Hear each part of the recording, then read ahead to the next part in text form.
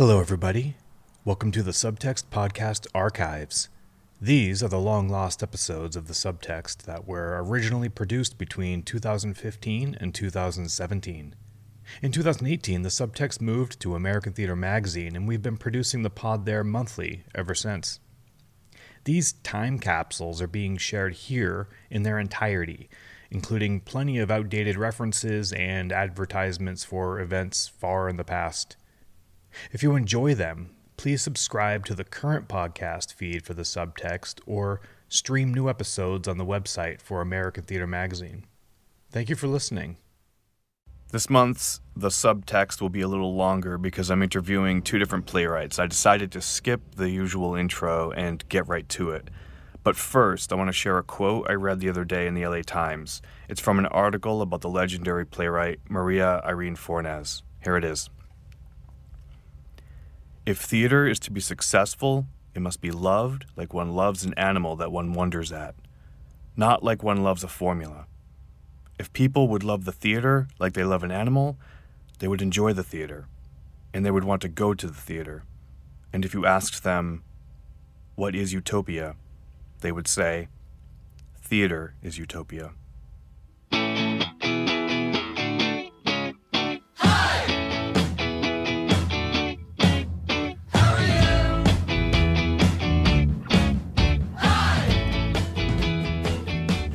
Hey there, everybody. Welcome to the Subtext. My name is Brian James Polak. I'm a playwright and lover of donuts.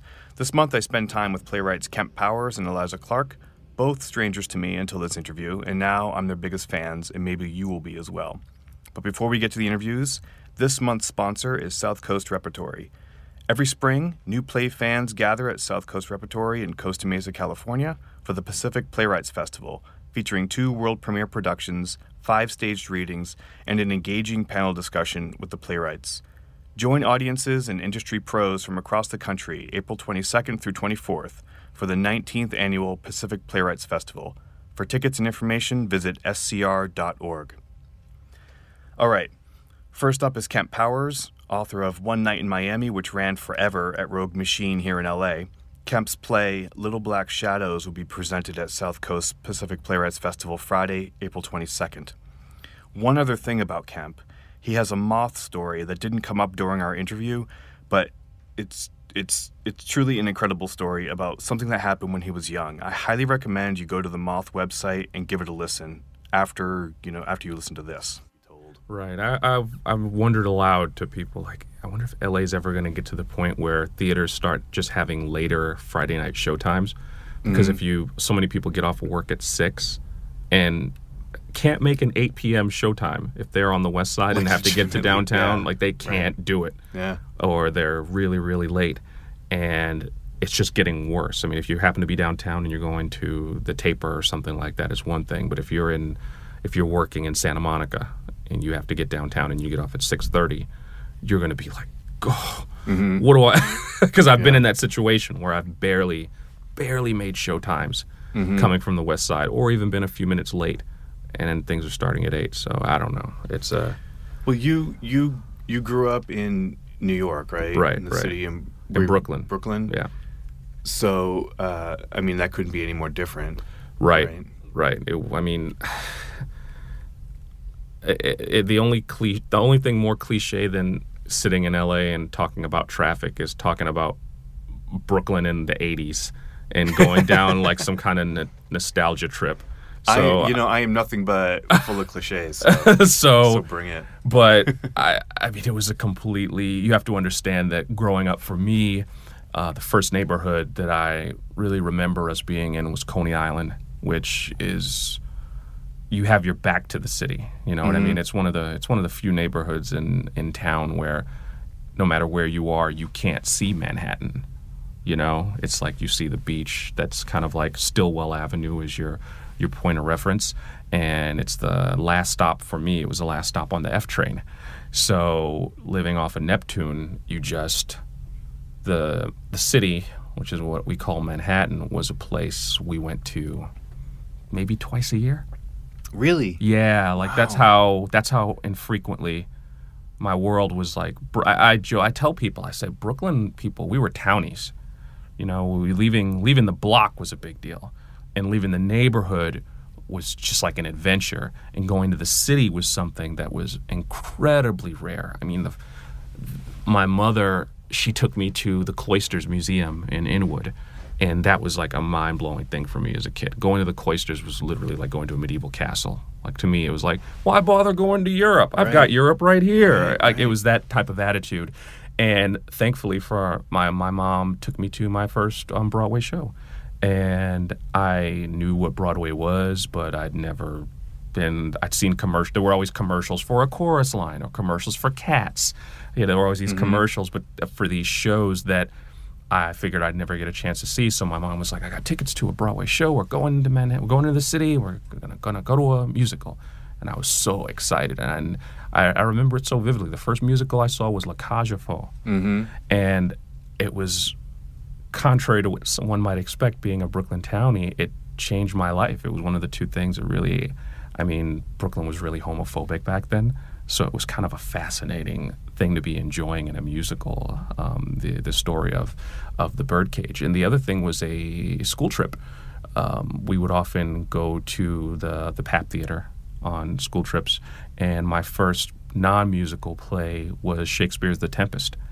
And I barely listened to the play because growing up on television, I was sitting there and I was in like the front row, and Prospero was standing about 10 feet away from me, and I remember vividly that the floor had gravel, and I just could not compute that these were live human beings acting this out, and at the time I couldn't stop thinking, how are they not making any mistakes?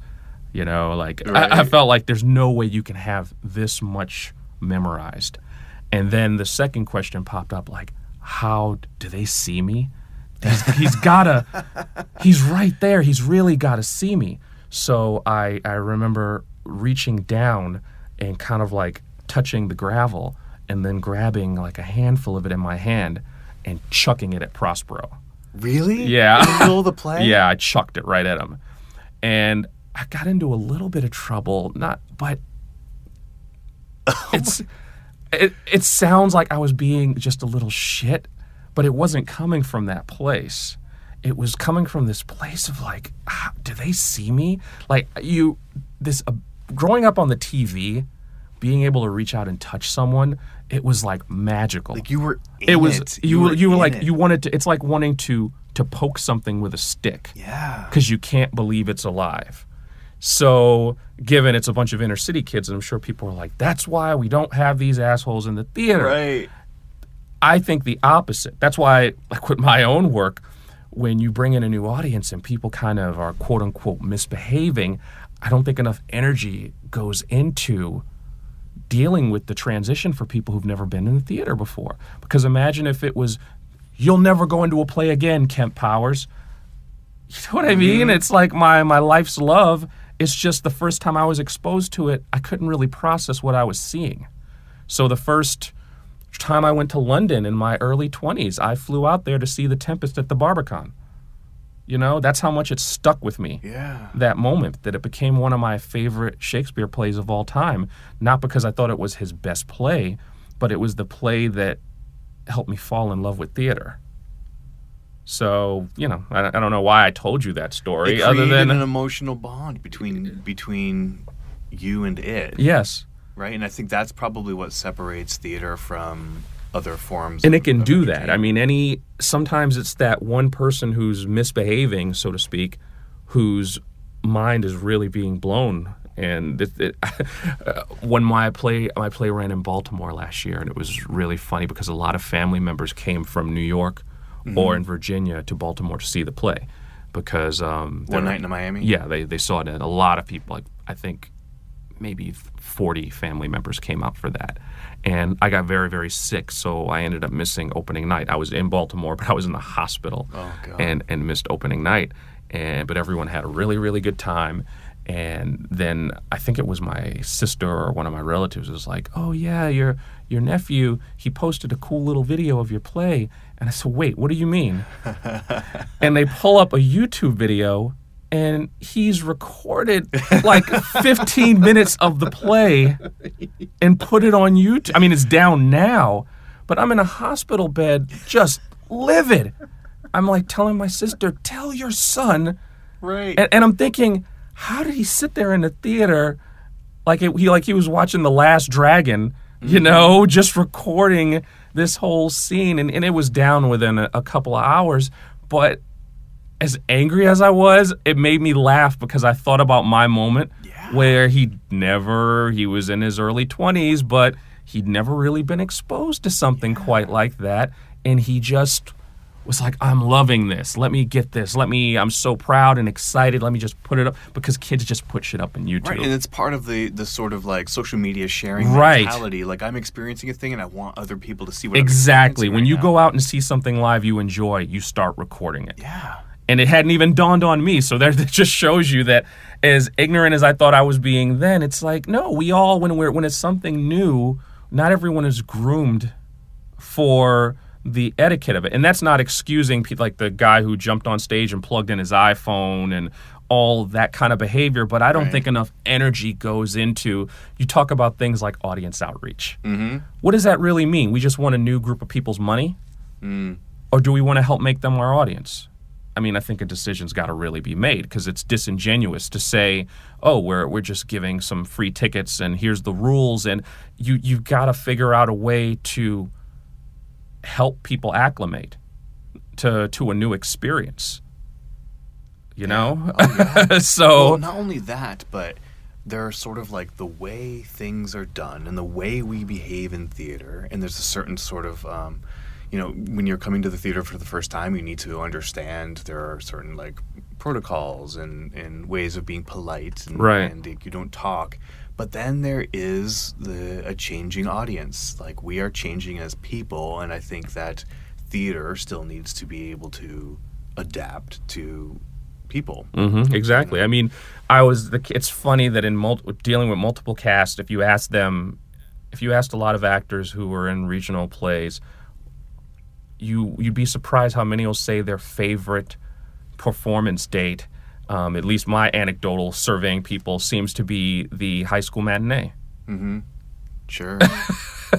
Which is a boisterous crowd, and there'll be callbacks, but even the actors can enjoy it again. And it's not excusing certain behaviors, but I just think it's part of the process. I mean, when One Night in Miami ran at Rogue Machine, up to that point, it brought in a lot of new audience members that we hadn't really seen before. And I look back on some of I sat through a lot of performances of the play there, because I was still working on it and doing revisions and stuff like that.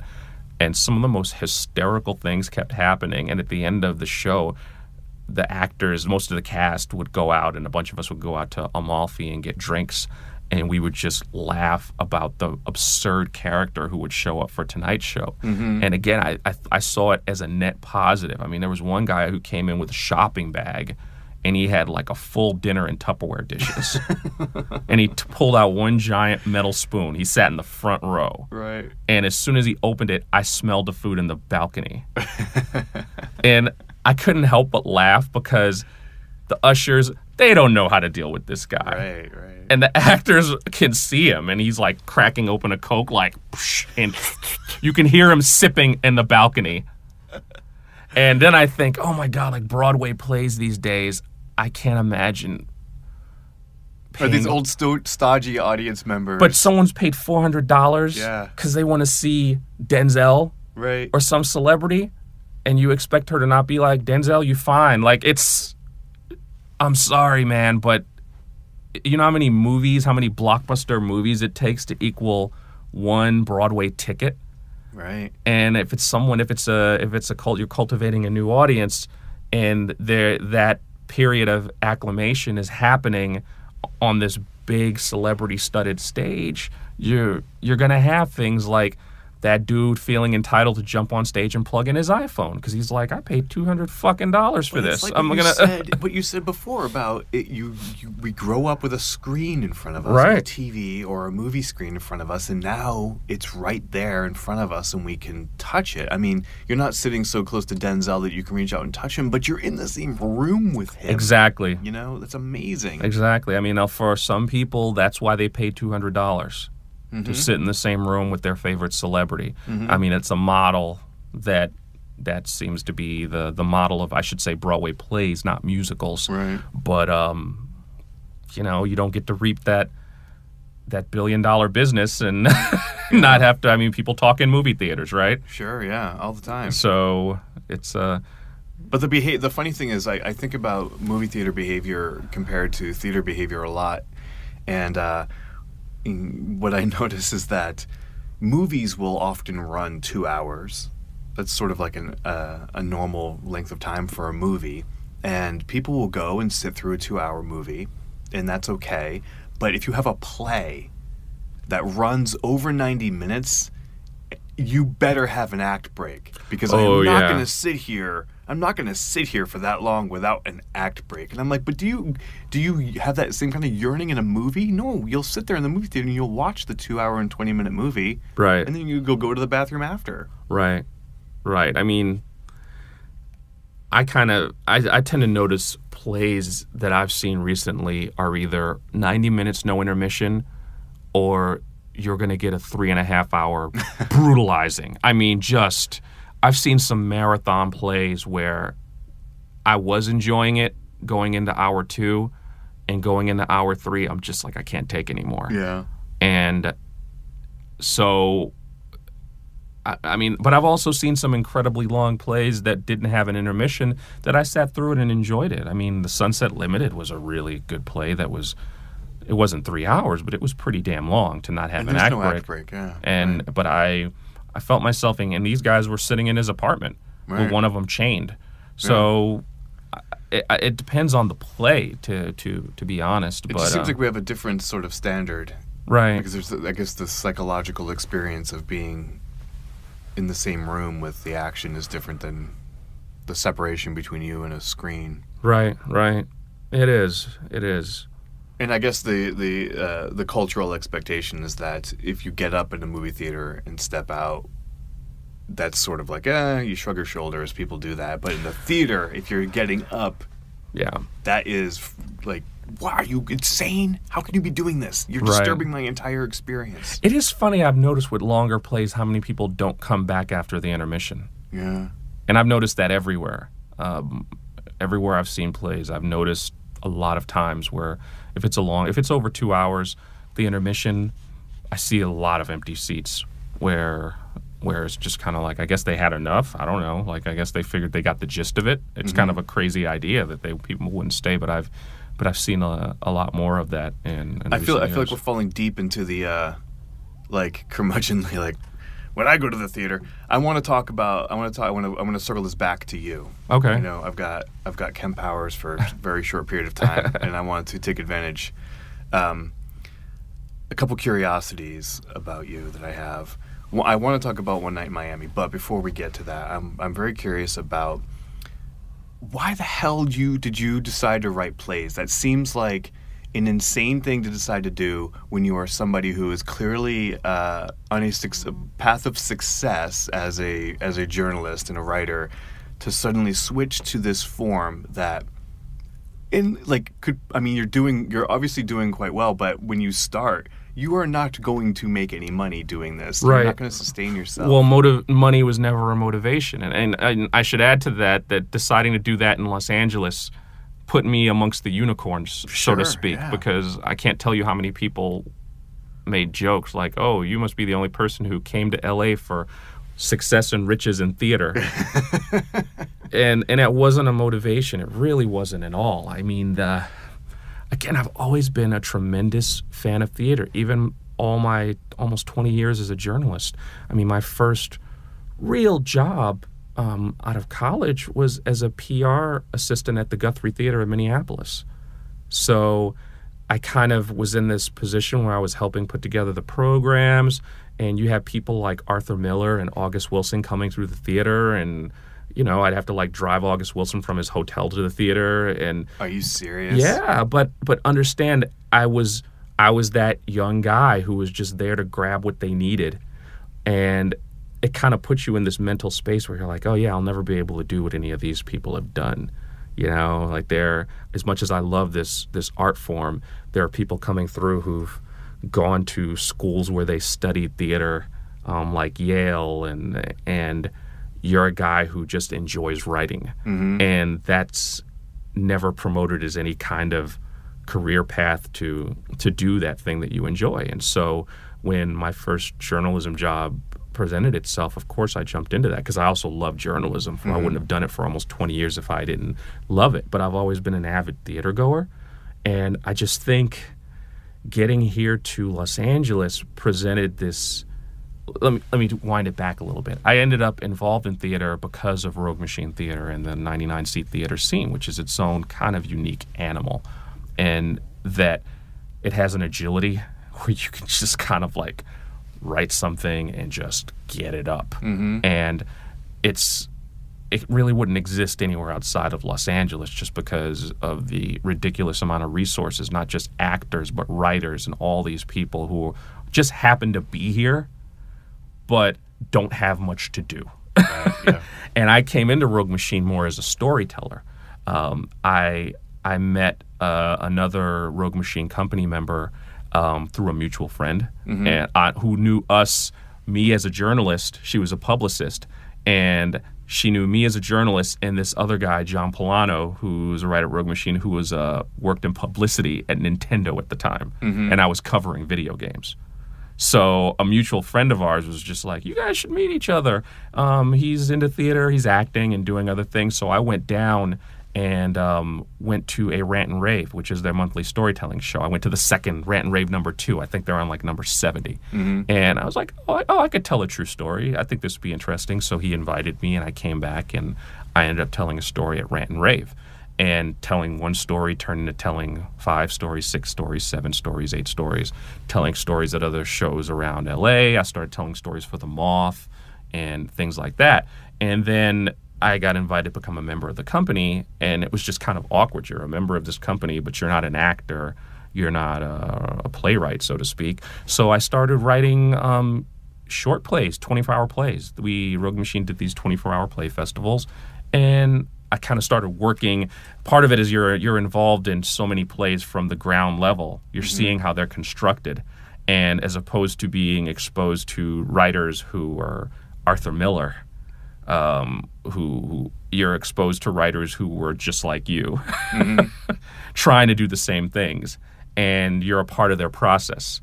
So doing 24-hour plays where you get the topic and you just have to have the agility to churn something out.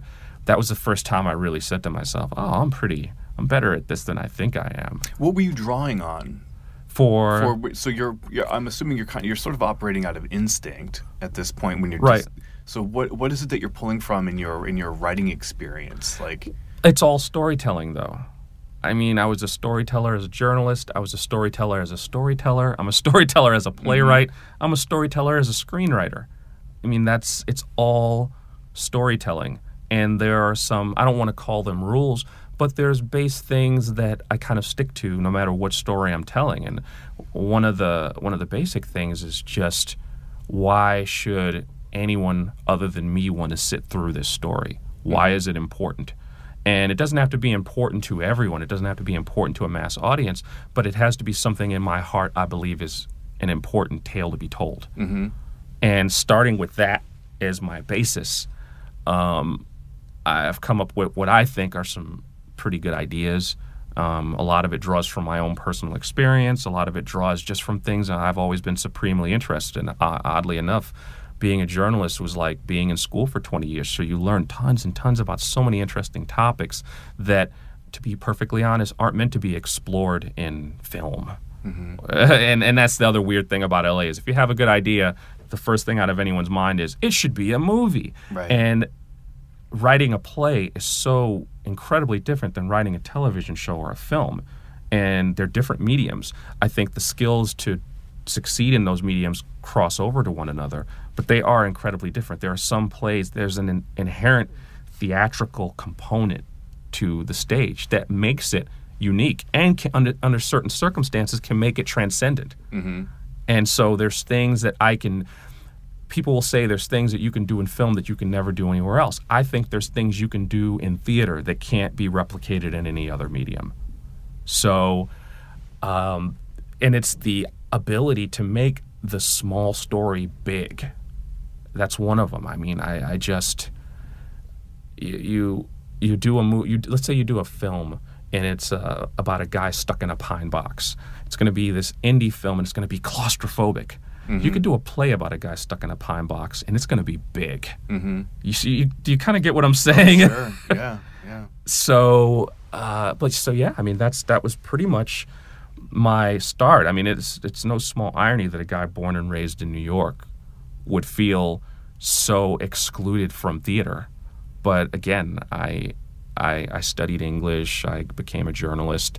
I had really no connection to the theater scene in New York growing up there because I was one of those towny kids who kind of secretly was able to enjoy plays and just not tell any of his friends about it. But you kind of come out here, and because no one has any respect for anything that we were doing anyway, you can actually try some new things.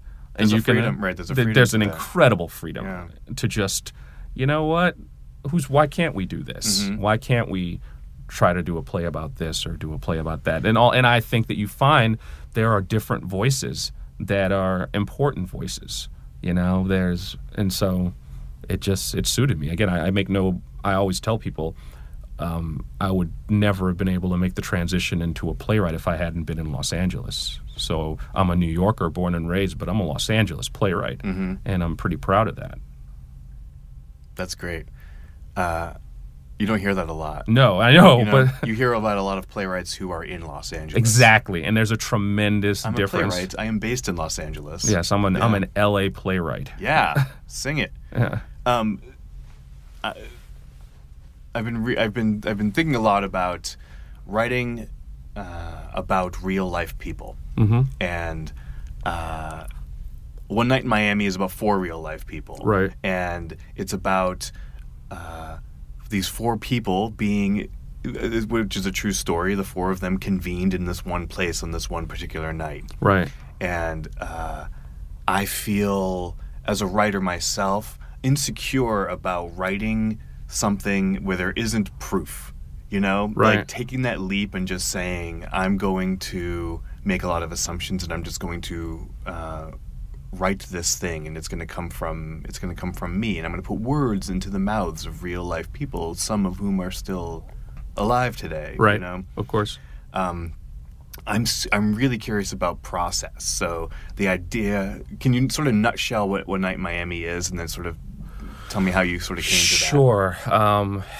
I mean, it's a play about February 1964. February 25th, 1964 was the night that Cassius Clay beat Sonny Liston to become world heavyweight champion. And the next morning is when he announced to the world that he was in the Nation of Islam. And what a lot of people didn't realize is that night, no one thought he was going to win. So that night he went back to Malcolm X's motel room in Overtown, the black section of Miami, and he spent the evening, a quiet evening, with Malcolm, Jim Brown, who was like the world's greatest football player, and Sam Cooke, the singer.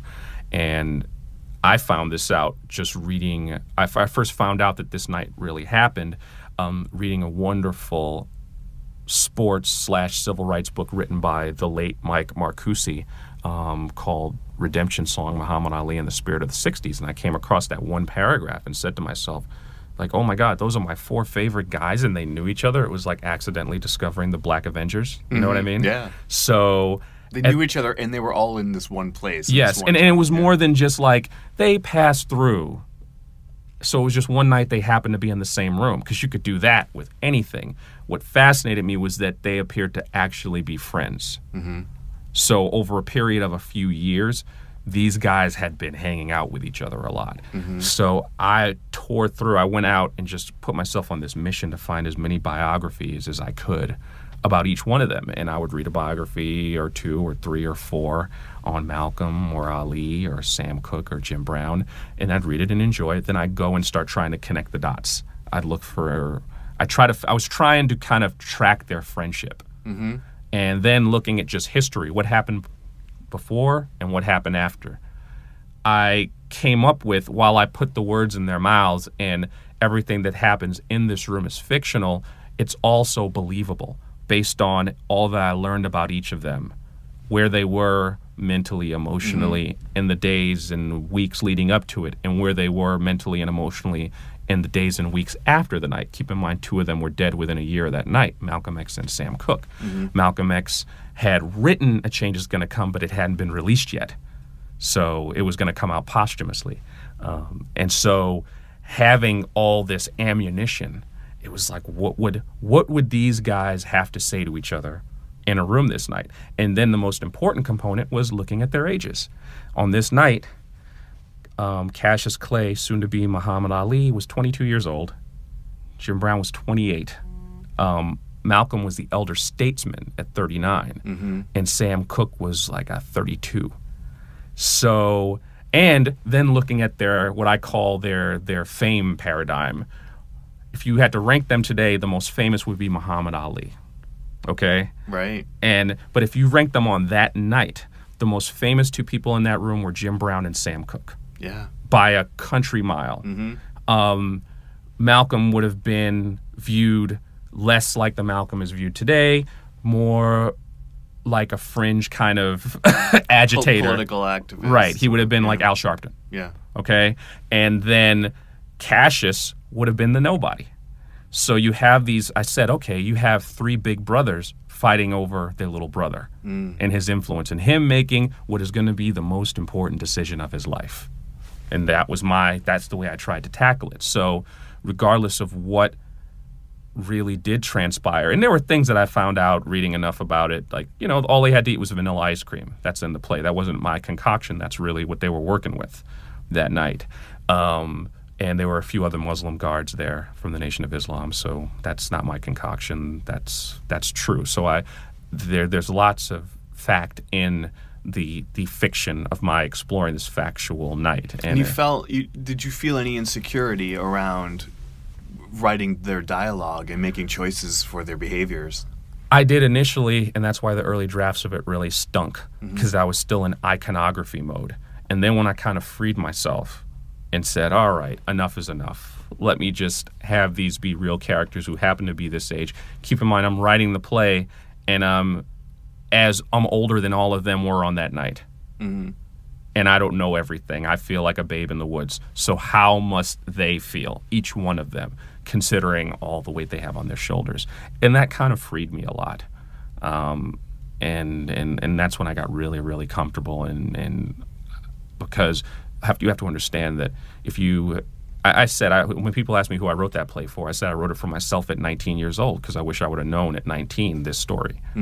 And what would have inspired me as a young man wasn't seeing these icons being icons and spouting speeches, and it would have been having them be relatable to me, and as considering they were about my age, and dealing with real issues of someone that age who might happen to be famous or might happen to be wealthy or might happen to be influential, but that creates its own insecurities and its own challenges. So again, at least there, it might not be what they said exactly. Well, it wasn't what they said exactly, but you can't question that these are plausible reactions that they have both to one another and to the situation at hand.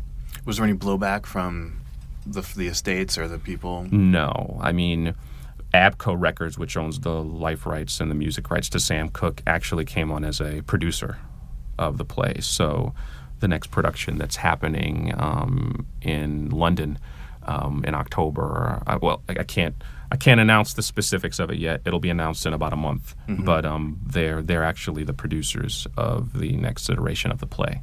So it's moving on. It's having a life, and I'm happy about that.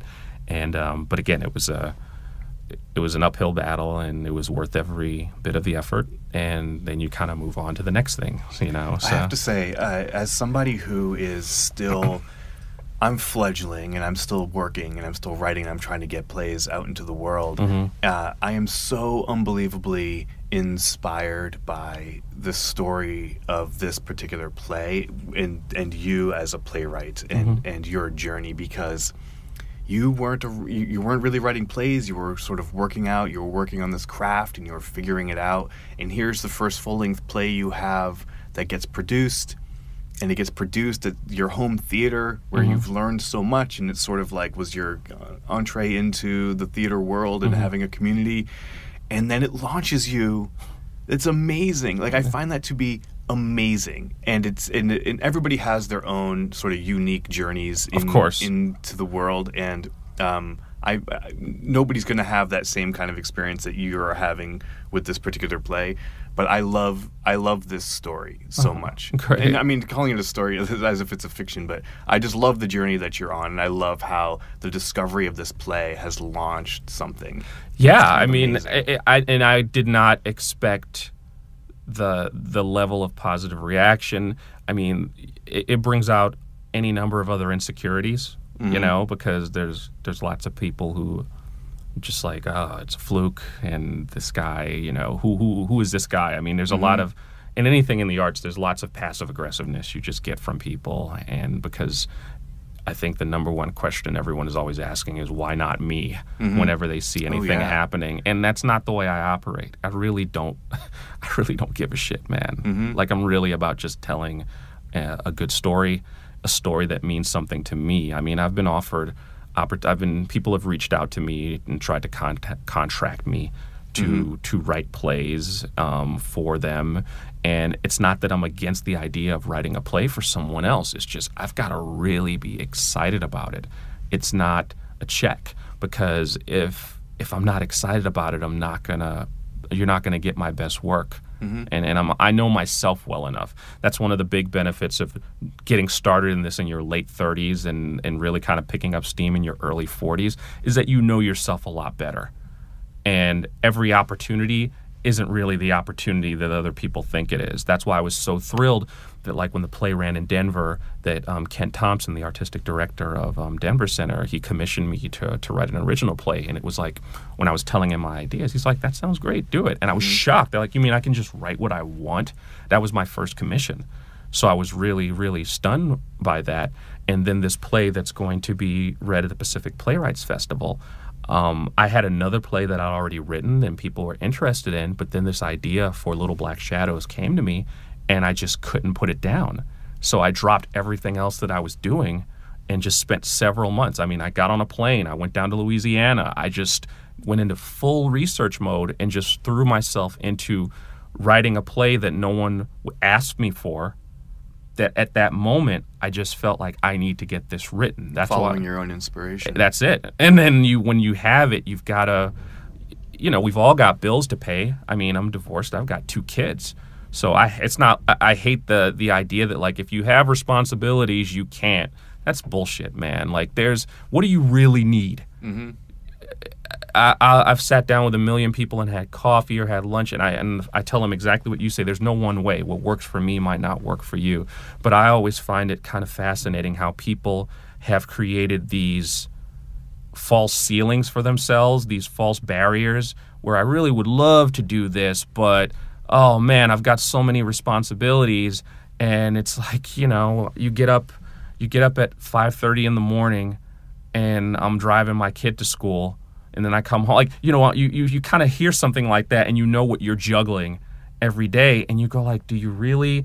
You're single, you have 3 roommates, and you're going to tell me, like, about all your awful responsibilities. Right. And I'm just not really hearing it, you know? So again, the benefit of getting some age on you is that you know what you're really capable of doing when you're passionate about something. And so, so I wrote Little Black Shadows when I was just in this whirlwind of passion for this. And understand, if coming out of One Night in Miami, if you would have asked me what would have been the next thing I would have worked on, the last thing I would have expected to say was a story that delved into slavery. When you're dealing with these black nationalistic type characters. You know what I mean? Like, that's the last thing. But this story just hit me in a way that, and it comes from a real place too. What's the story that hit you? Well, Little Black Shadows, can I talk about what it's about a little bit? Sure. It's basically a story. It's set in a plantation in the 1850s in Georgia. And it's honestly just like a family drama about this Southern family who are preparing to move further south into Louisiana because the dad who owns the house and owns the plantation, it's a cotton plantation, has an opportunity to take over a sugar plantation in Louisiana. And this causes a lot of stress amongst his kids and his wife. But the whole story is told from the perspective, is seen from the perspective of the two child slaves. What a lot of people don't realize is that often in the antebellum South, a child would have their own personal child slave. And the term that's sometimes used is a little black shadow. So if you have a 10-year-old, your 10-year-old might have a 10-year-old slave, and sometimes that slave just like slept under the bed of your kid at night. And they got up and their only job is to really look after the kids. So the story is told in daytime and nighttime. During the day, you're dealing with this family drama where these child slaves are basically shadows, mirror images of the white kids, but don't say anything. But then at night, when they're under the bed, there's a separate story. That's the only time they can safely communicate with each other. And there's an A and a B story. And you're hearing the interpretations these children have of what they saw during the day. And you're seeing like their worldview based on all this stuff that they're hearing. So it came from a few places. I mean, you saw the movie 12 Years a Slave? Yes. I thought that was a really good film. But one of the things that I found fascinating was I wish there was like a whole movie in the house of Benedict Cumberbatch, the good slave owner, who gave him the violin. Right. And there was some politician at the time who said some shit about, Black Americans, they should really be thanking us because if not for slavery, they'd have been left in Africa. And this is a narrative that I've heard repeated by everyone from politicians to the most ignorant person on the street, that slavery wasn't so bad. And then the Federal Writers Project in the 1930s had this awesome project where they sent writers all over the country to document, in their own words, the lives of the last generation of people who had been born into slavery. So the last group of living people who remembered being slaves before they all died. And you could actually, now it's all online, but when I first started researching this play, I went out and bought all the volumes, which were divided up by state. And I got to Georgia and I started reading through it. And what I found shocking was that reading in their own words the stories of these slaves, how many of them were so thankful that they had good masters. And there was this kind of genuine, earnest gratefulness to their masters, so that even though they're talking about awful, awful things, it's not being spoken about with an inch of bitterness. It's being talked about like, man, I've really got it good.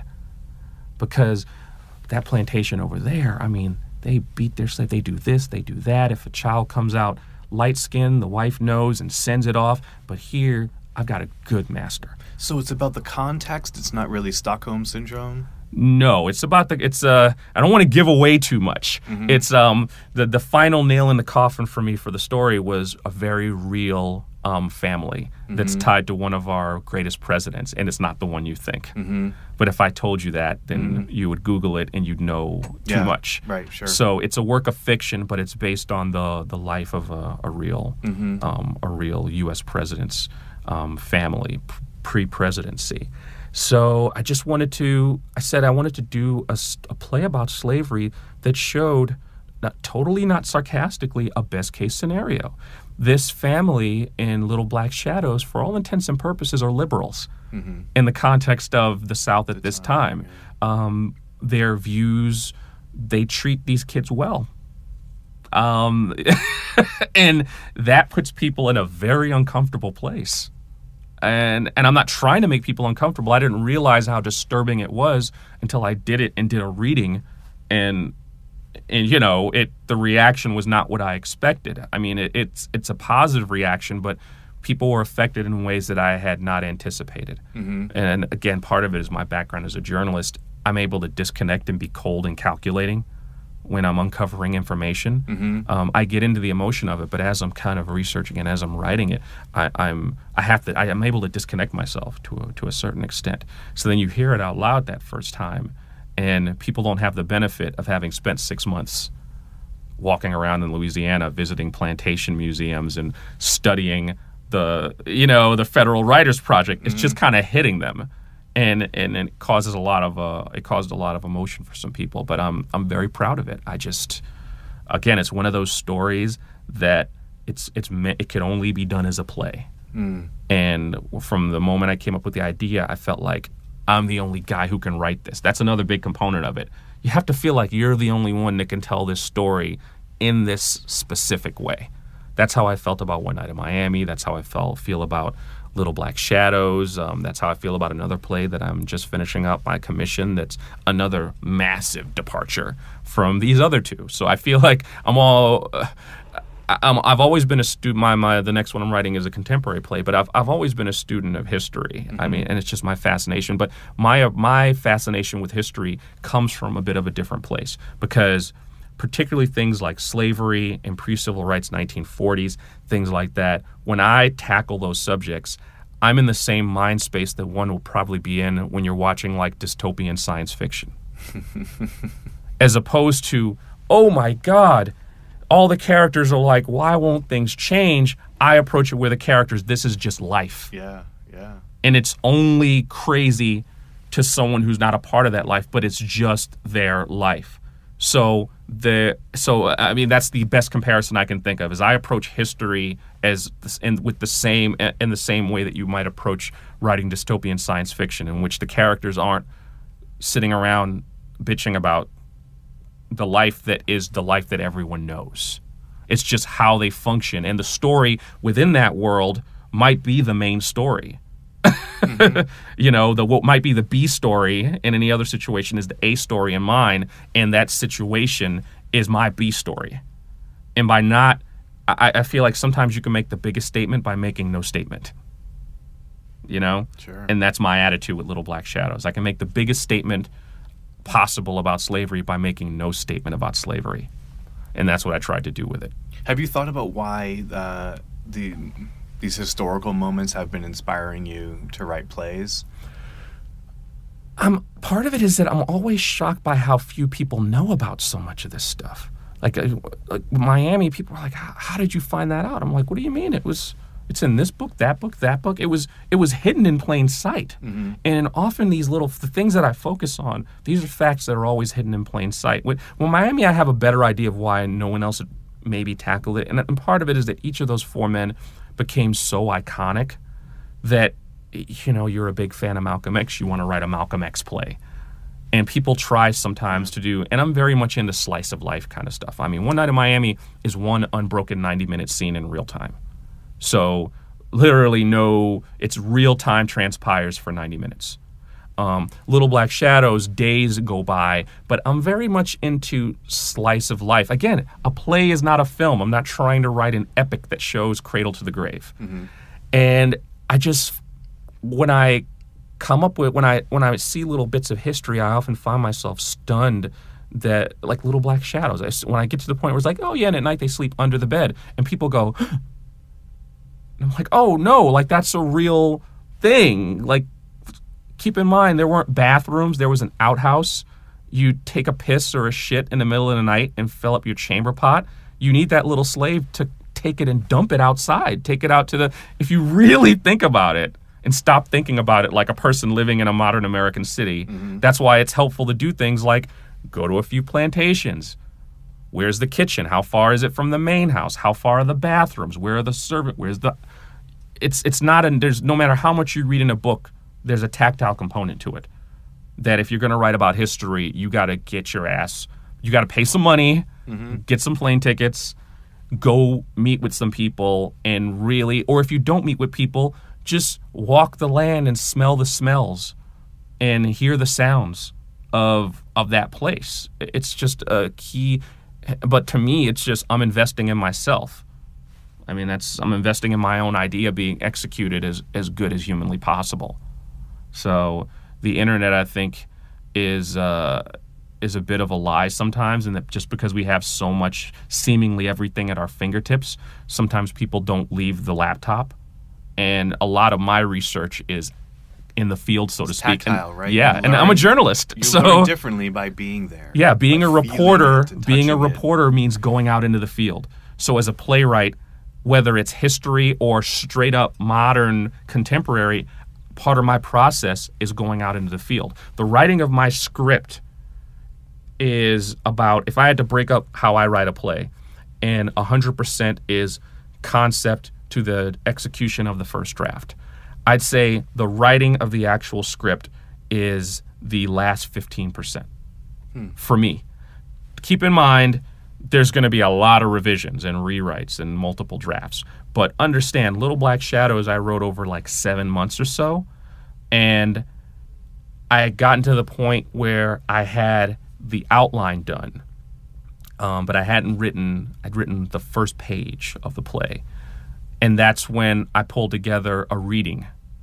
I asked some actors I knew, I was like, here's the characters you're going to be reading, and we're going to do the reading. And this is way before it went out, but this is just like part of my process is also I have to hear the play read aloud, because there's just, without a single note, just hearing it aloud the first time, a lot of stuff comes to me and a lot of fixes get made. So the first draft isn't even really ready to be shared until it's read aloud. So you kind of have to make that deal with yourself. Well, fuck it. People are going to have to hear this no matter how bad it is, because you need to hear this in order to take it to the next level. So I got some actors together, friends, and then I announced, told some other friends, like, will you come to a reading of my play? And it was 2 weeks out. Keep in mind, I'd written 1 page. Right. So the actors are going to come to my house 2 days before, the night before the reading. So I had, I think, 12 days to write it. But and that's a Kemp thing, is that if I don't have a fire under my ass, I won't get it done. So I literally wrote between 5 and 10 pages a day. And I finished the draft the night before. The actors came by to do a run-through for the reading the next night. Mm-hmm. You see what I mean? Because it was a vomit draft, basically. Yeah. And but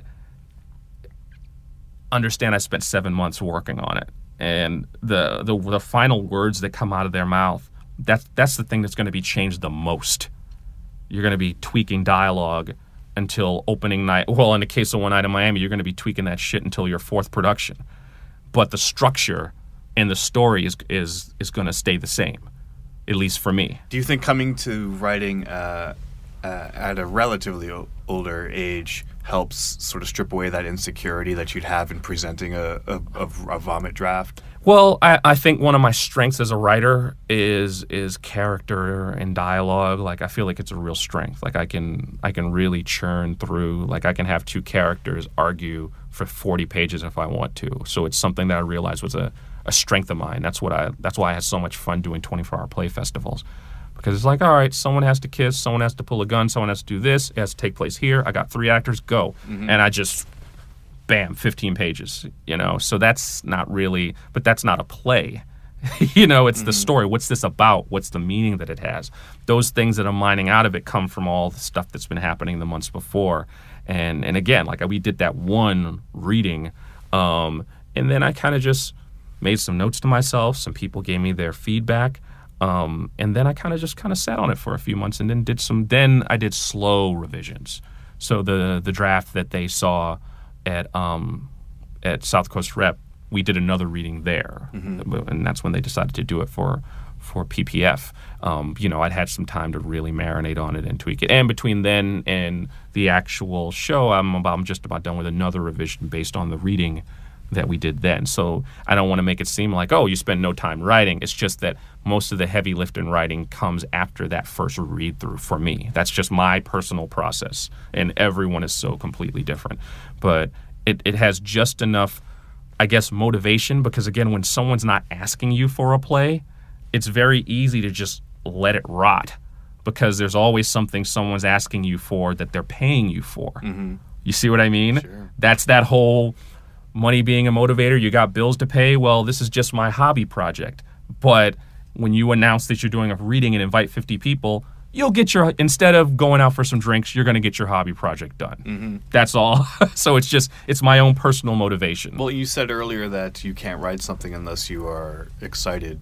Right. by it, right? Right. So that component needs to be Right. And excitement wanes for anything because you get another idea and another idea. So I kind of feel like I need to really dig into things when they're there. There are things that I will go back to, like, again, the play that I finished the first draft of and then the second draft of, but this just kind of took its place for right now because I felt it was an important time to get it out. So, what's the next thing you're excited about? I'm excited about a few things. I mean, the commission I am doing for Denver, I'm just really gassed about that one. I'm excited about the play that I wrote before Little Black Shadows that's basically the companion piece to One Night in Miami, called The Two Reds, which I'm going to do here in L.A. I'm part of a small playwrights collective called The Temblers that we just started up, and we're going to be at LATC. At LATC, so we're going to be producing our plays there. So I'm going to do The Two Reds, which is basically it's not a sequel to One Night in Miami because it takes place 20 years before, but it's in that history vein in that it's set in Cotton Club Harlem, and it's Malcolm X when he was 19, when he was still Detroit Red. And he was a dishwasher in a club, and he was Detroit Red because there was another redhead dishwasher who was Chicago Red, who would one day become Red Fox, the comedian. So it's a 19-year-old Malcolm and a 21-year-old Red Fox as these conch-haired dishwashers in Cotton Club Harlem. So it's a real exploration of the life of these men pre-civil rights, and I'm really excited about that too. It's just where you're going to do it. And so when we formed this playwrights collective, this seemed like the perfect place to kind of do that production. And in the play I'm doing for Denver, it's called Krista McAuliffe's Eyes Were Blue. And it's the first play I've written, actually, that kind of tackles the life of my childhood, 1980s Brooklyn. It's set in the days leading up to the Challenger disaster, in and around a junior high school in South Brooklyn. And it deals with these two twin brothers who have very different groups of friends. I'm trying not to give away too much, but let's just say they're twins, but they're different races. Mm-hmm. And because of that, set in the world of 80s Brooklyn, that means they're on opposite sides of an ongoing conflict at their junior high school. Mm. It's I got a little bit of a tingle when you said that because we're about the same age. Mm-hmm. And I grew up in New Hampshire, where Krista McAuliffe is from. Oh, wow. And I have a lot of really dramatic memories for having my science teacher in junior high school being BFFs with Krista McAuliffe. So the lead up to the Challenger was a big deal in my school, in all schools. In all schools watched it.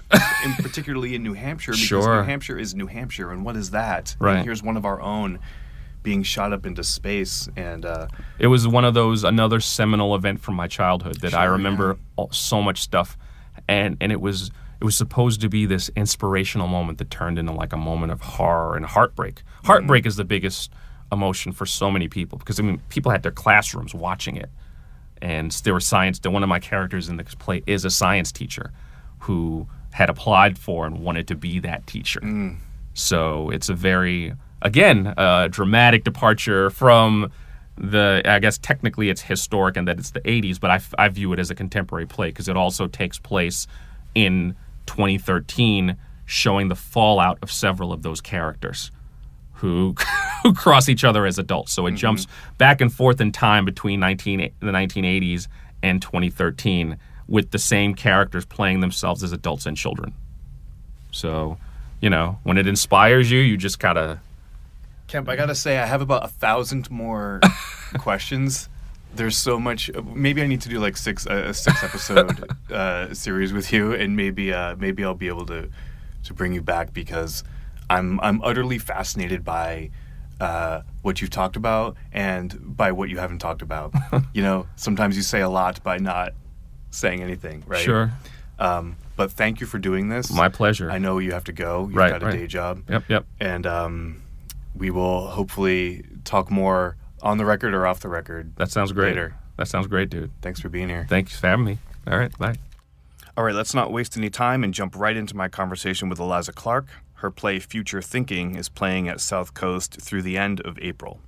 I know Ari because Ari is, an LA theater legend. and he worked on my thesis play in grad school. Really? Yeah, when I was in grad school, I wrote this part, and when I was writing it, I was like, oh man, it would be amazing if I could get Ari Gross to do this. And then I get to the end of I went to USC for grad school, and I was just like, can we get Ari? I think Ari's available. And he totally was, and he did it. He's so amazing. He's also like such a generous collaborator too. Yeah. Oh my God. Yeah.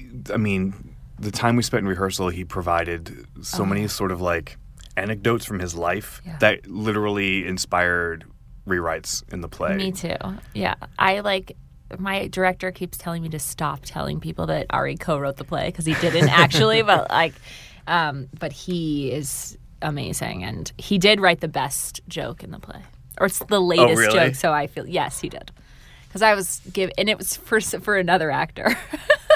That's brilliant. Yeah, it was fun. I was trying. There's like a phone call sequence in the play, and Ari's character is being held hostage basically by the security guard. And at the top of Act 2, he's decided he's going to call his lawyer sister. And then the security guard gets on the phone with her. And I was like, I think it would be good if we amp up. I wrote this in previews, this part. Not the scene was always there and they were always talking on the phone, but just like added some stuff to it where Enver, who's playing the security guard, was doing this thing where he was sort of being really friendly with the sister on the phone. And so I wanted to kind of like mine that a little bit more. And so I was saying, all right, let's add the line like, where are you calling from? And then say like, well, it's, oh, that must be nice this time of year. And Ari said, or you could say, well, aloha. And it's amazing. People die.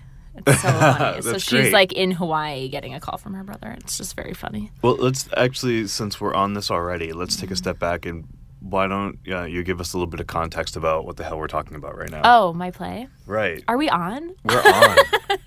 I'm just kidding.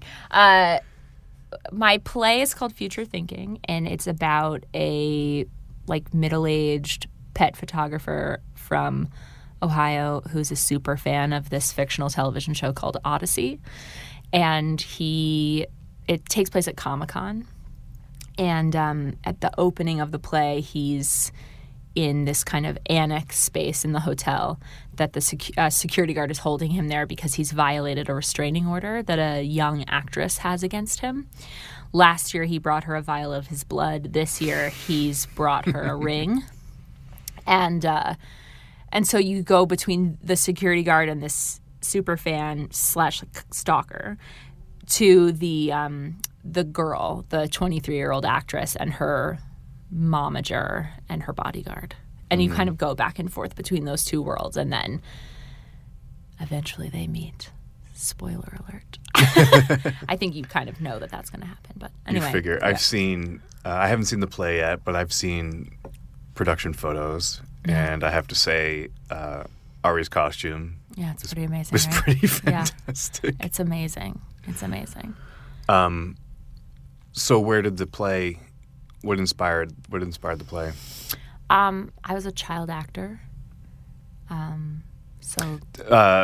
Side note, I was very familiar with some of your work and your name, but I didn't know your backstory. So when somebody said you're going to be interviewing Eliza Clark, I was like, oh, I know that person. But then I did a little bit of research.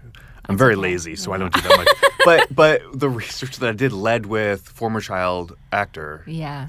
And that's funny because, it's not like I was very successful, but my brother was also a child actor, and he is still an actor, and he was a successful child actor who, was the kid in Gladiator and the kid in Unbreakable, and et cetera.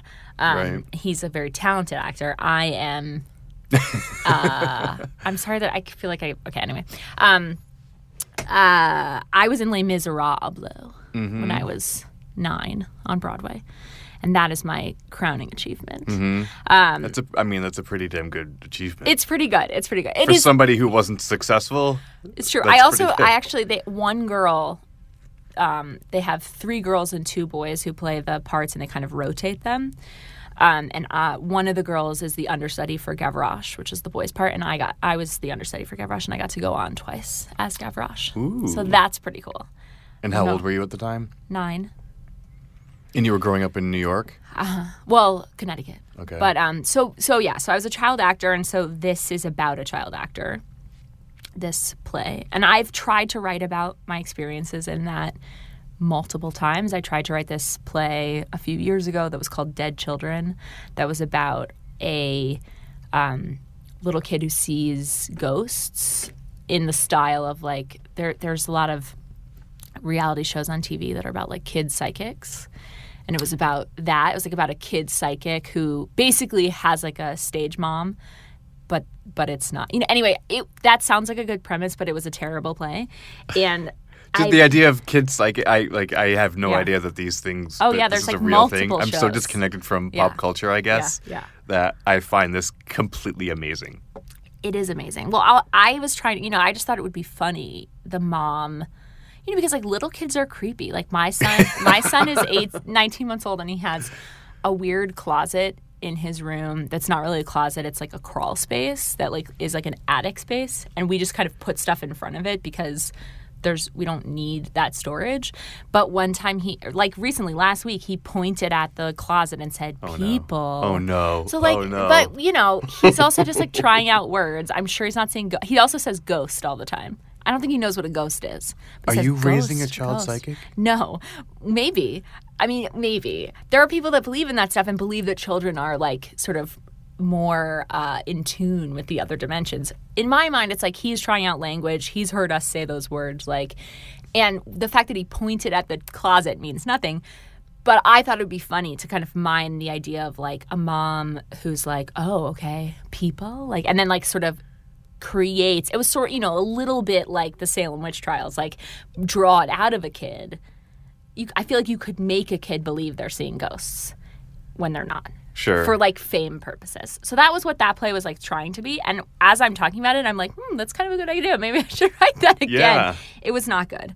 But I've been trying to kind of write about my experiences in that world for a long time. And my experiences were largely positive. Mm-hmm. I think it's hard for any kid to be a professional when they're a child.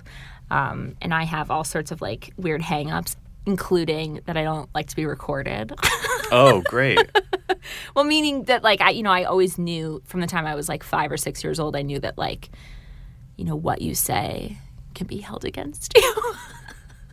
So you learned that from a young age? Totally. You learn how to be professional, Did basically. you learn it because you fucked up and something bit you in the ass?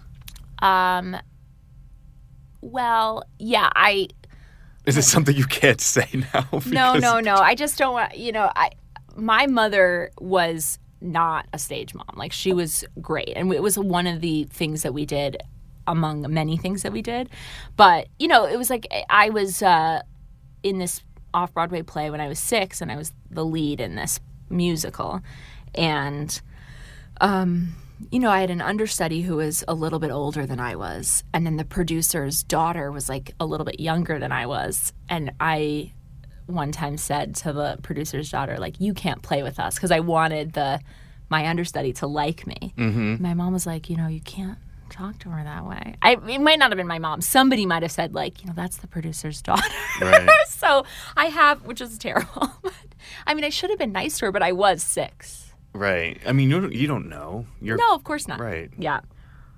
So let's follow the child actor thread. Yeah. And I want to see how that connects to the adult writer thread. Well, that off-Broadway play that I did was about a little girl. It was a true story, or based on a true story, about this little girl who was shipwrecked off the coast of Oregon in 1905, and who claimed to be a French princess, and also I think was a genius. And so she wrote this diary that was you can buy it at stores, Mm-hmm. bookstores. Her name was Opal Whiteley, and she wrote this diary, and she was taken to this lumber camp and made to live with this woman who wasn't very nice to her, and then they sort of, over the course of the play, like, she kind of makes life in this camp better for all these people. But she, names all of the animals after, she has a mouse named Felix Mendelssohn, and a tree that she calls Michelangelo, and a pig that's her, like, best friend named Peter Paul Rubens. And so, like, because she's sort of a genius. And I started keeping a journal when I was in the play. Because your character... Well, yes, because I'm very method. No, but yes, because I was like... No, but you were... I sort of, like, wanted to be her. Yeah. And I didn't know I was acting. It's like, I knew, but, like, when you're a kid actor, I was a good kid actor because being a kid actor is just about being natural. Whereas, like, being an actor is a whole different thing that I'm not good at, but I could sort of play a version of myself and sort of... and make it seem real. Do you recall what you were aware of at the time of, being 6 years old in the play? Were you just following directions, or were you actually conscious of what's happening? No, I was totally conscious of what was... I had never sung before. I sang multiple songs in the play. I was like, I really felt like I was acting. I was like, I was also the only kid in this show. It was all adults, and they were all so sweet, and it was so much fun. I loved it. It was amazing. But, like, this little girl, so during that time, I would, like, write letters to myself from God and then, like, hide them places backstage. And then it would be like, Dear Eliza, break a leg, love God. And then for other people to discover, or for you? Yes, for other people to discover, so that they could be like, wow, Eliza, God wrote you a note. And I'd be like, yeah.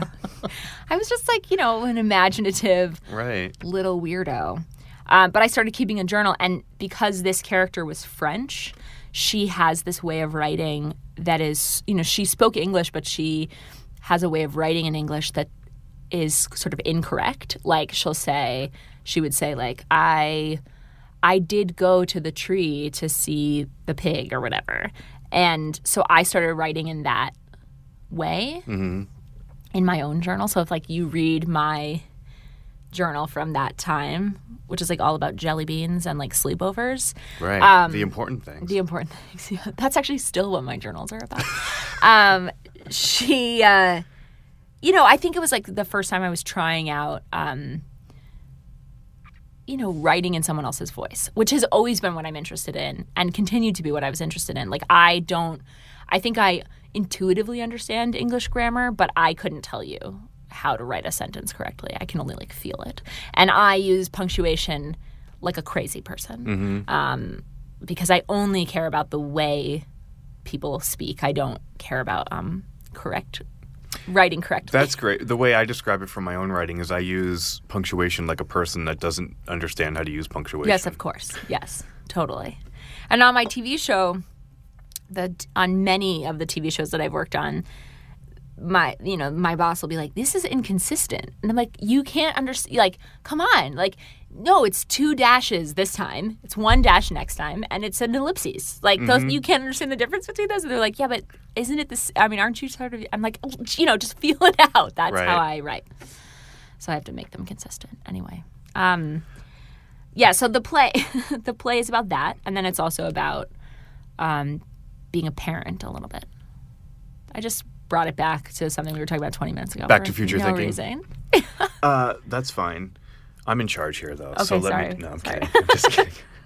I'm curious about your entree into acting when you were a kid. So do you remember being a child and not acting and yearning for that? Or were your parents like, here's the thing, Eliza, and I don't remember your brother's name. Spencer, here's a thing that we think you guys will enjoy doing. Well, I did my first commercial when I was 6 months old. Okay. So. And you were like, please, can I go on this call? I have a dream. Yeah. My mom is a figure skating coach. She's like a really amazing athlete. And my parents have been married. My parents have been together since they were 14. And they made a and they're like totally in love. It's very sweet. They my dad made my mother promise that we wouldn't be skaters because my mom is so good that she could have she could have made us. She could have from day one had it us. Yeah, figure skaters, right? My dad didn't want that. And he didn't want that for me, especially for a girl, all that pressure. So instead I did acting where there's no pressure. Where there's no pressure Yeah, at there's all. no Right. body image issues or anything like that. She's like a very, my mother is like a very determined person and a ambitious person. And she's like a really disciplined person. And she was working all the time when I was a baby. And she had a student who had done some commercials or something who said, you should do this with Eliza. By the way, everyone calls me Eli. I don't know. So I'm calling myself Eliza because I called you Eliza. Are. Well, I had that curiosity because you sign your emails. Yeah. And I wasn't sure how to pronounce ELI. Yeah. And so I was just I actually emailed a friend. Did you? And said, what does she go by? Really? Yes. And what did the friend say? Professionally, it's Eliza. Who told you this? Who's the friend? I'll tell you off the air. Okay. What else did that person say about me? Oh, let me tell you. Hold on. I have it all written. So I think for my mom, it was okay, if I'm not going to be training people 18 hours a day and I want to spend time with my kid, but I want to do it in a way, I don't think she could have been a stay-at-home mom in a traditional sense, which I now, being a mother, really understand. I mean, I think it is for some people, but it's not for me, and it wasn't for her. And so, but she also, my parents couldn't afford childcare that much. They couldn't have afforded a nanny. And I think my mom was okay, well, this will be fun. Also, my parents had, my mother's one of 5 and my dad is one of 7.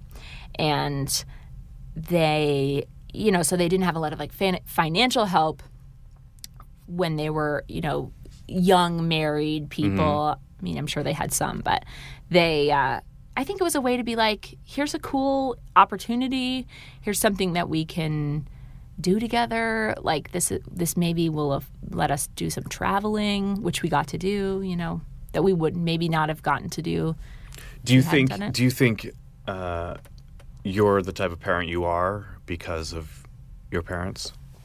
Totally. Because I have some friends who are parents who are who they are as parents because of their parents, but they've intentionally gone in the opposite direction. No, my parents are great. I feel like I don't think I will let my child be a child actor, but they did it, I think, the best way it can be done. I just think it's kind of a toxic environment. Although I'm super glad I did it because it's totally made me who I am and brought me into this business and made me, there's a lot of amazing things I've gotten from it. But I hate myself because of it. Not really, but sort of. Well, I'm curious about that. Well, when you're 11 and you're in a show. Right. And the dresser who's dressing you says, oh, somebody's been eating some cookies. Shit like that. It's that's and that can happen in any environment, but it's just sort of toxic. The acting is sort So when of toxic. somebody is saying that to you at age 11, is the 11-year-old you going, oh, come on? Or is it, in retrospect, you look back and you're wait a second, I was 11 years old and they're commenting on my... The 11-year-old is turning beet red and feeling shame. Right. And the 30-year-old is feeling anger. Because when you're 11 and you're... I mean, I was adorable. I'm just kidding. I actually went through a really super awkward chubby phase, but I was just a kid. You grow out of that, you grow into it, you grow out of it. It's and when you're not in a public, when you're not on stage being looked at, it's okay. Right. Or who knows? It's probably pretty terrible for all girls in all walks of life, but it was just hard for me at the time. And I feel it has like it still has like wormed its way into my brain Do you even think? now. Do you think those experiences motivated you to shift away from acting, or was there something else that sort of like sent you on a different trajectory? Well, when I was in 10th grade, I went to boarding school, which I begged I really wanted to go. And that was sort of a ending point of professional acting. I had done like a Law and Order the year before and done like a little bit of stuff. And then I was like, I want to go to high school an hour and a half from home, which is like 2 hours from the city. And so I think it was like an unconscious break from that. So you weren't like, I got to get away from this? No, not at all. I totally thought I was going to be an actor. And then when I got to high school, I did some acting. I was, like I did Guys and Dolls, and I was Stella in Streetcar Named Desire. And actually, Streetcar was the first time I felt like I was actually acting, because really child acting is so different from real acting. And it was the first time I was like thinking about a character and thinking about creating a character that was not a version of me, and getting inside the skin of another person. And it was really hard and really exciting, but I wasn't that good at it. My brother is amazing. Like it's sort of like can go to a place that I can't go to. And I think just people have different ways into their empathy, or their, I don't even know what to call it, but just like to tap into their creative potential. And acting is not my way. I had a similar experience. I essentially spent my 20s. I was never into theater or acting or anything until after college. Oh, really? As I was trying to figure out what to do with my life, and I spent essentially my 20s doing various forms of performing and acting.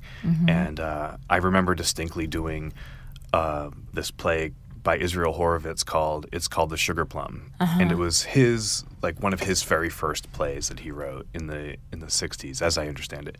And I remember, and it's a two-hander, and I remember being in the play and having my lines memorized, and I have the blocking, and I'm speaking my lines. And I remember during a performance, I'm doing the things I need to be doing, but in my head, I'm also saying, I have no idea what this play is about.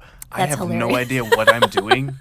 I have to pick up the newspaper and cut and grab the scissors now, because I need to make a hat to put. My character needs to put this newspaper hat on, but I have no idea why. I'm just doing it because that's what I'm supposed to do. That's kind of amazing, though. And it was like, I should not be doing this. Yeah. And I shortly thereafter got out of it. Yeah, I mean, watching real actors, like working with the actors that are in my play right now, it's like who are so good across the board. And like Virginia Vale, who plays the actress, she's so open to the work. She's like a live wire. I mean, as a person, she's like a delightful, beautiful, like friendly sweetheart. And in addition to that, she's just so open to the world that she like will be talking about. There's a part of the play where they are where she and the fan kind of reenact a scene from the television show. And it's really stupid. Like, the television show is bad. It's bad writing. But in rehearsal, we're talking about, but I think it's a pretty profound moment in the play. But there's this level where you're listening to it and you're like, these people are so into this, but like it's so bad.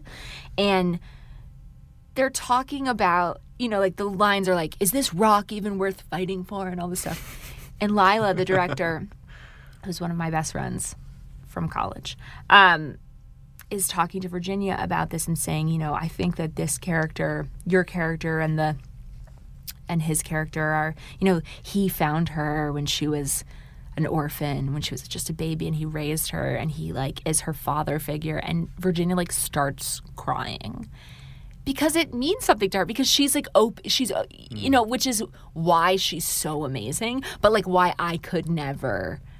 I'm like too embarrassed and self-conscious and whatever. She's just amazing. They're all amazing. Is that a good story? I was elliptical and I stopped. No, it's a great story. It's a great story. It's a great story. It is. I find it fascinating. Okay. And I love when you connect with actors who are connecting with your work, because it's so inspiring. Yeah, it's pretty amazing. And I empathize with you because I experience actors in a similar way, where I am just in awe of what they're able to do, because I can't do it. I live sort of surreptitiously behind the scenes of my own fictitious characters who are all me. Amazing. So go back. I want to know what I want to know about the motivation to begin writing drama. How that started. Well, so in high school I wrote my first play was called Talk of Pleasant Things. And I've been reading a lot of Eugene O'Neill. And so I wrote like my version of a Eugene O'Neill play, which was like this terrible thing that was about like homelessness and AIDS and alcoholism and drug abuse, dysfunctional families, and like just so bad. But I directed it at school. It's also why I never had a boyfriend. It's like I directed it, we staged it. It was amazing. I mean, the play was terrible. But the experience was amazing. The experience was amazing. And I think I just got hooked into writing. And I mean, I was also like, reading a lot and really like just loving words. That's a stupid thing to say, but it's true. And when I went to college, I actually sort of write I think my writing lives in a comedic space. Mm-hmm. Although I've never written like a television comedy. I have written one. Like I wrote a pilot that was a television comedy, but I have never written for comedy. I've only written on like shows like The Killing, which is not a comedy. Not particularly funny. There are funny moments, sure. but they're few and far between. It's mostly about murder. But I think that I sort of ended up in drama because that was my first job in television. So you wrote that play in high school and you directed it, and now you say it was pretty terrible. At the time, were you like, this is really good? Oh yeah, I was like, wow, I am. And did you think good at writing? But that's fine. I mean, we all are hopefully thinking that, and that's you wrote that, and you're like, oh, I can do this. I have an aptitude for this, and so is that the thing that sent you to continue writing? Yes, plays? I mean, I also in college I directed a lot of plays. Which I also really loved. I'm pretty bossy, so I enjoyed being in charge. Mm-hmm. And then I went to Yale, and they have this thing called the Playwrights Festival, which is like, anyone who wants to can submit a play, and then 5 plays get chosen, and you get paired with 2 mentors, one who is like an inside Yale mentor, who's like a professor or like a drama student, and then an outside Yale mentor who's like a New York playwright. And so my sophomore year wrote a play and got into that festival, and then did it every year after that, and got to work with the first play that I wrote for that was like the first play that I think was actually pretty good, although still terrible. But we did that play in the Fringe Festival. And actually the director of the play that's at South Coast right now was in that play. I directed it. Oh, really? She was in it, yeah. Wow.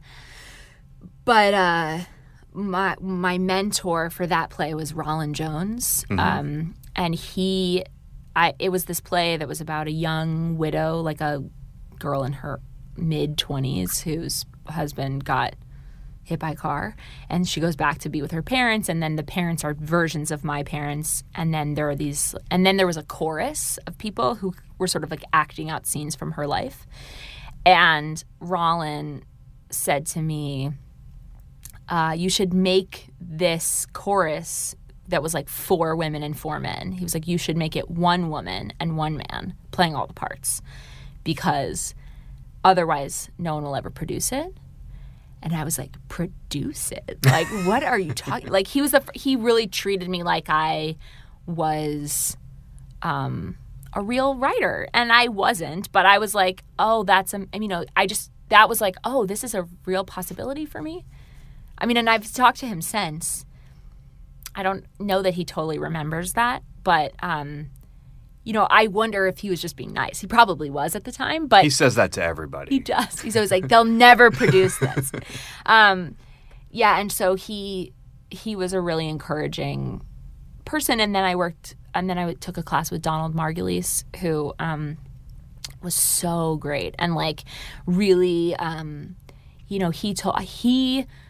wrote Edgewise, which was my first New York production, for his class. And that play is actually my first good play. And that play is still sometimes used as a sample for television work that I get, which embarrasses me because I don't think it's that good anymore because I wrote it 10 years ago. But I mean, it's all to say that like I wrote that for his class and it was exciting. It got me an agent, all these things. But he said to me,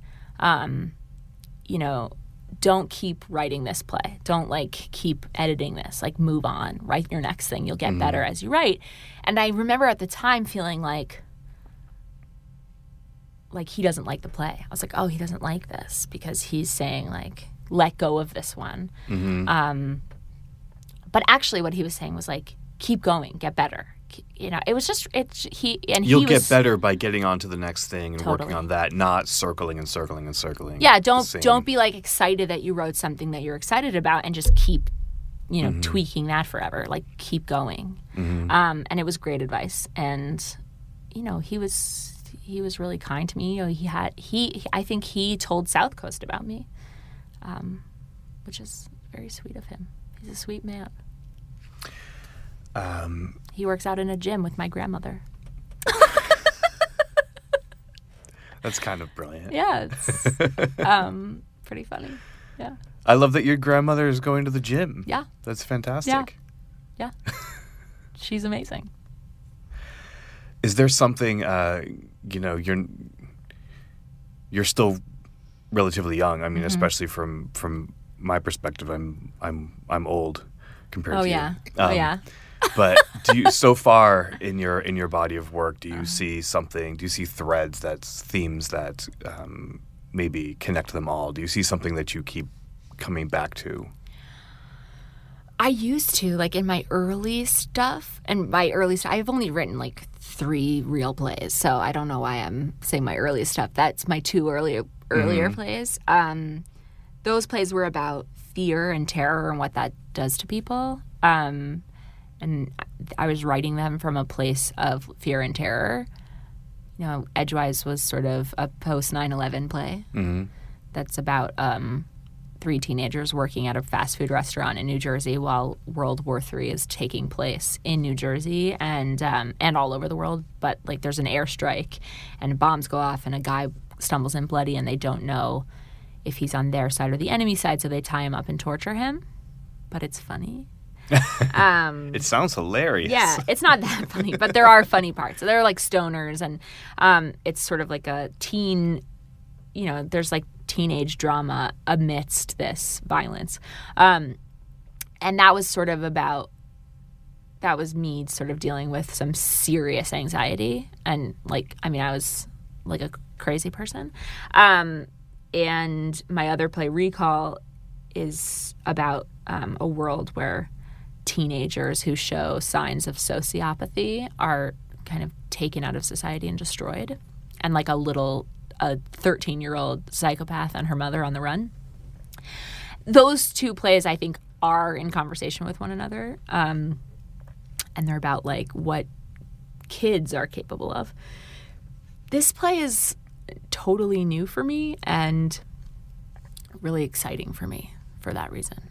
It's like, I feel like it's about people more than the other plays were. The other plays were like worlds, and they had this kind of sci-fi element that was enjoyable and fun to write, and I like those plays, but this play is a little bit more, I feel more exposed by this play because it's like there's nothing to hide, there's no like fancy idea to hide behind. It's like just people being people and dealing with each other, and you know. But it still involves sci-fi. But in a cursory way. Right. That's true. It's so Right. weird. I'm not like that anyway. But yeah. there's something about sci-fi, right? I do like it. Yeah. I guess it's, I like post-apocalyptic. Right. Yeah, I don't know. You wrote for Rubicon, I did. right? Yeah, that's where I met my husband. Oh, yeah? Mm-hmm. What was he doing on the show? He was a writer. We were both writers. Yeah, Rubicon was my first job. How did you get that job? Um, It's such a lame question. through my agent. Right, I basically, know, it's just got so it, stupid. But I'd never written a television show though, and I didn't even have like a spec script. So the showrunner of that show, Henry Bermel, like really took a chance on me, which was very sweet of him. And it's kind of, I love these sort of like life moments. Yeah. You know, you had this showrunner take a chance on you. Yeah. And what happened was you met the love of your life. Yeah. I'm calling him the love of your life. Yeah. for you. Hopefully, right. And you're married with a child now. And another writer on the show was our officiant at our wedding. That's amazing. Yeah. That's so it was a amazing. very close-knit group of people. That show, ended up sort of not succeeding really, but it was really fun to work on. It was an amazing group of people. So, obviously my husband is awesome. That's what I hear. Yeah. From Do you you. hear that? Yeah, from me. Yeah. Yeah. Other there- people would probably say it too. What are you aspiring for at this point in your career? Doing this play has really made me miss theater and want to do more of that. And I'd love to have a show on television that's my show. Mm-hmm. That would be good. That would be a good feeling. So, Have you written anything for your brother? My brother is going to be on the show that I am currently writing for.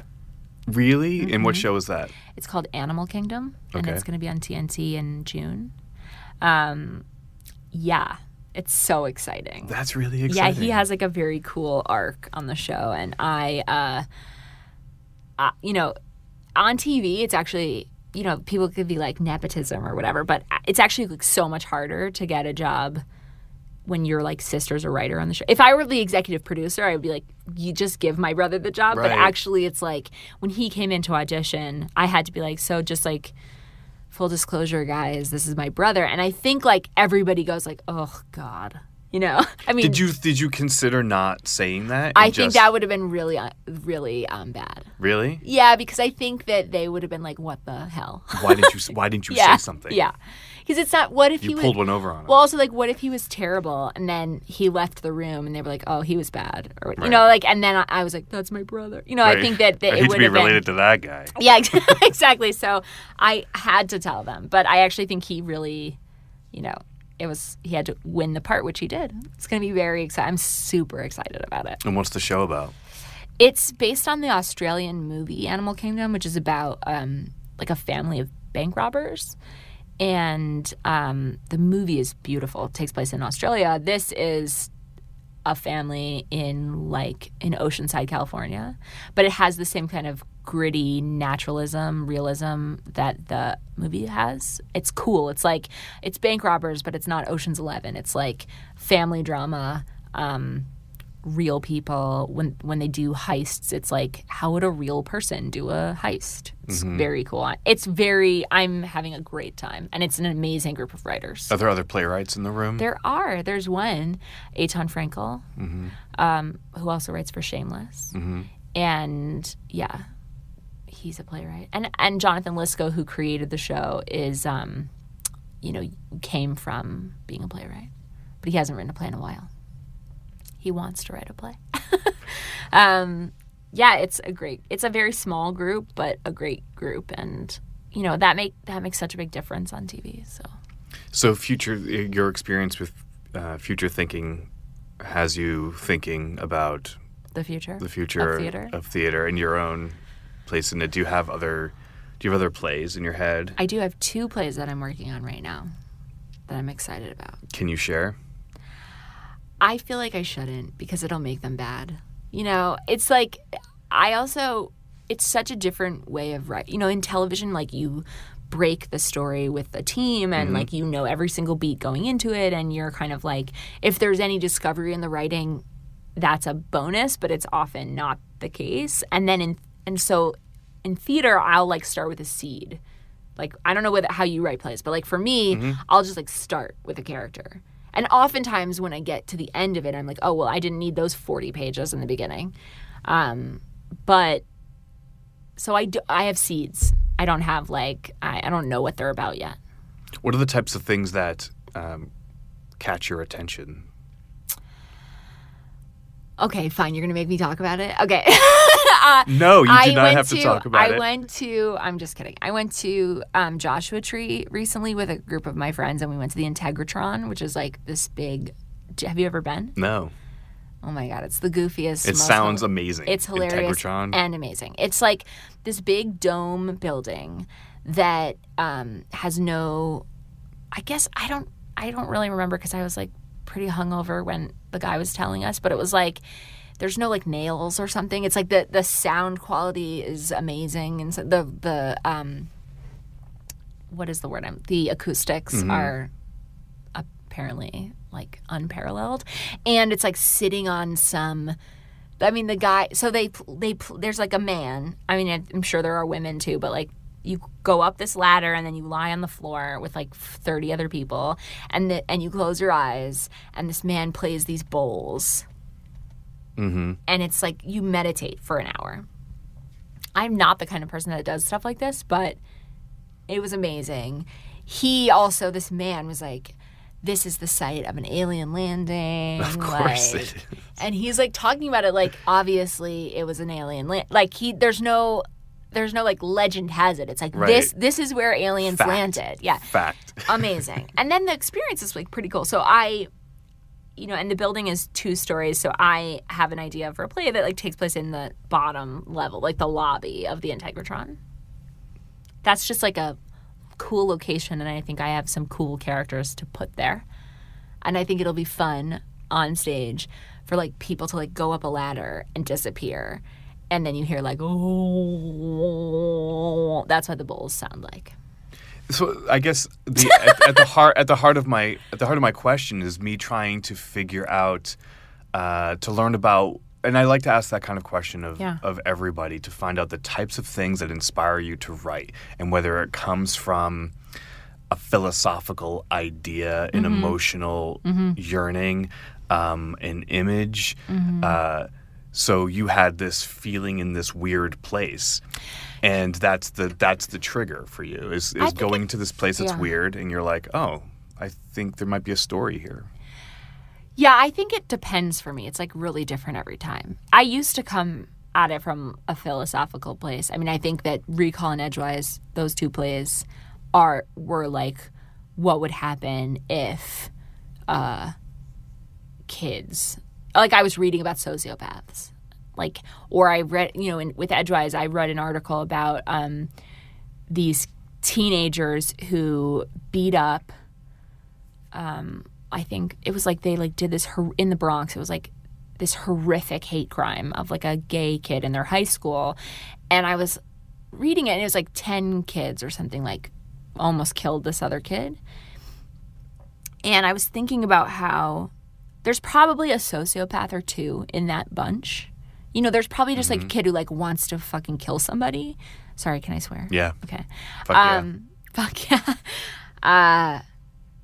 But then there are the other kids who just don't know how to say no and don't know how to like stand up for themselves. I mean, I certainly don't think I would have been a part of something like that in high school. Certainly not.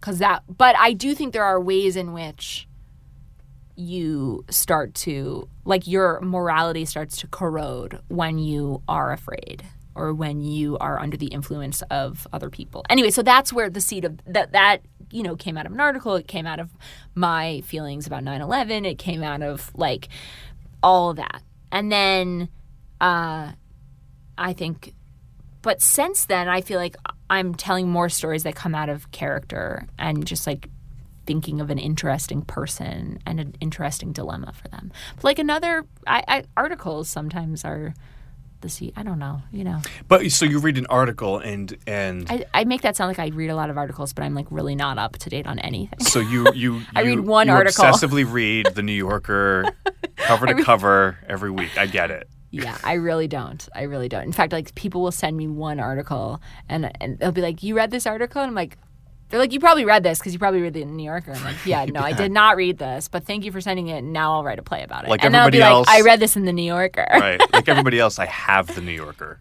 Yes, exactly. I have the New Yorker. They pile up. Right. I read the article long enough to know what it's about. Yeah, I don't even do that. I read it if somebody tells me to read it. And even then, it goes in a pile, and you're like, "Oh yeah, I've got to do that." Yeah, or I read, like, the first half of it, and I'm like, "Oh, this will be great. I'll come back to it later." And right. then I never do. Right.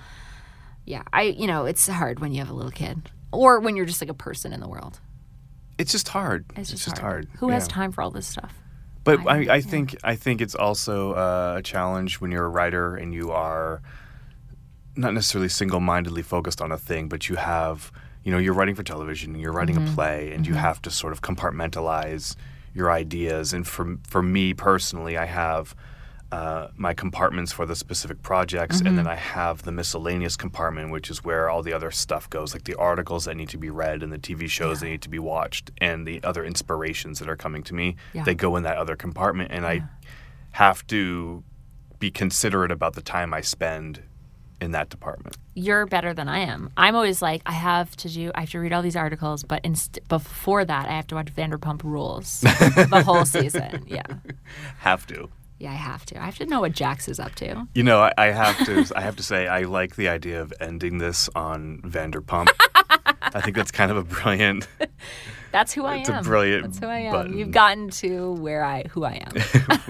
The Eliza Clark episode ends on Vanderpump. Yeah. Thank you for doing this. Thank you.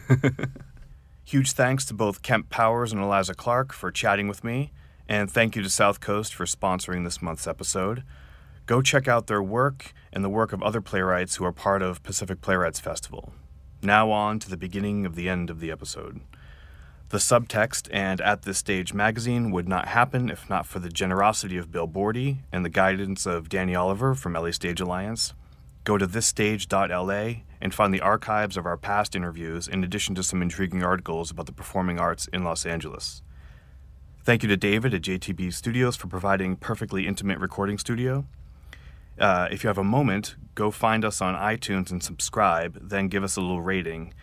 And you could follow us on Twitter at Subtext Podcast. And if you have the urge to say something privately, our email is thesubtextpodcast@gmail.com. This is the end. Tune in next month when I share my Gilmore Girls fan fiction.